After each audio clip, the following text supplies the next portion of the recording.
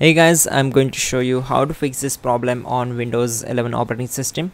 In the first step, open services, and on this window we need to find out Credential Manager. So here it is. Right click on it and simply click on properties. Now on this window select startup type as automatic, then click on apply and then select OK, and again select Credential Manager and click on start the service. Once done, we will move to the next method. Simply go to search bar, type system configuration and click here to open it. Then go to services tab, check this box, hide all Microsoft services and select all these services and disable all. Now click on apply and then OK. After that, go to search bar and type here disk manager. On this window we need to simply update the driver.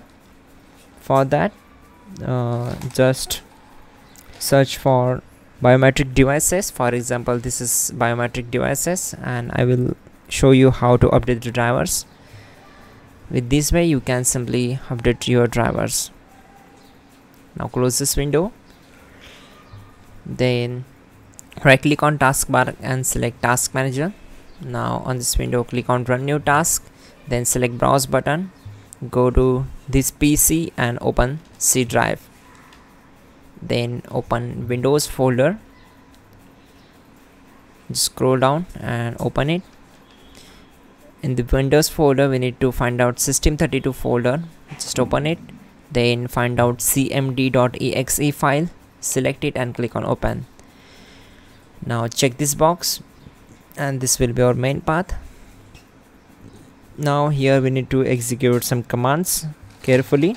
Simply type in dism/online/cleanup image/restore health and hit enter to execute the command. This will take some time to complete the process, so you need to complete this process and we will move to the next method. Go to search bar, find out cmd and run it as with administrative privileges. Again type the command sfc/scan now and hit enter to execute this command. This will also take some time to complete the process. Complete this process. After that, simply restart your system. That's it guys, your problem will be solved and you're good to go. Don't forget to like the video and please do subscribe.